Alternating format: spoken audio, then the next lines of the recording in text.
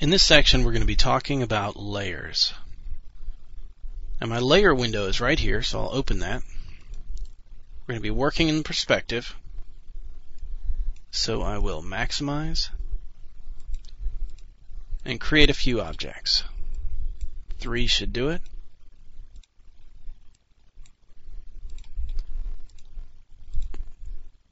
A box, a sphere, and a cylinder. Now all objects must be in at least one layer. Therefore, these are automatically in the default layer. The way that we can tell is to go to our Properties window, Object. If I select all of them, Layer, as you can see, default is the only choice.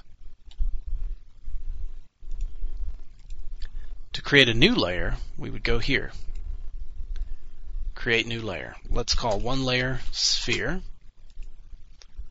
one layer Cylinder, and one box. You can select colors. I'll make our sphere brown, cylinder dark green, box blue. You can also lock the layers or unlock them. As you can see, none of these objects have changed according to these settings here, because we've got to select the layers now per object. Sphere, layer. Now I have other choices. I'm going to click sphere for my box, and the cylinder, cylinder. Now, as you can see, these objects are colored according to the layers. If I do a shaded preview, they're even shaded according to their colors. If I do a render, they're the same gray. For render properties, I can click this little circle here at the end, and then our render settings comes up. Color, I'll choose brown for the sphere. Press OK. Dark green, again for my cylinder. And for the box, I'll pick blue so everything matches up. Here's the preview color, here's the rendered color. So let's take a look at the render now. Okay.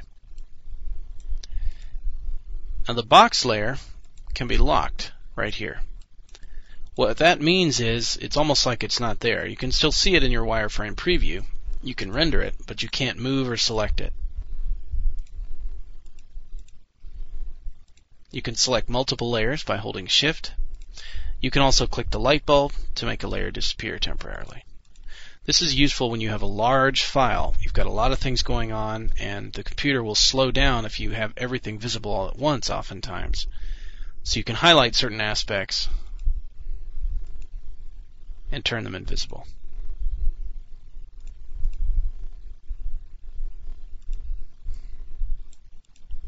Layers can also be selected.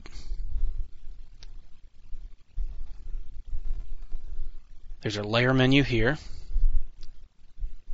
All layers on, off, change object to current layer, match object layer, edit layers, select objects by layer. We can also do it by color.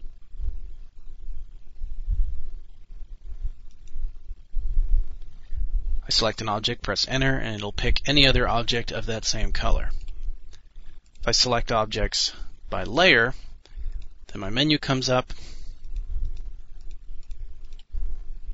and I can go through and click one or more of my layers and press OK.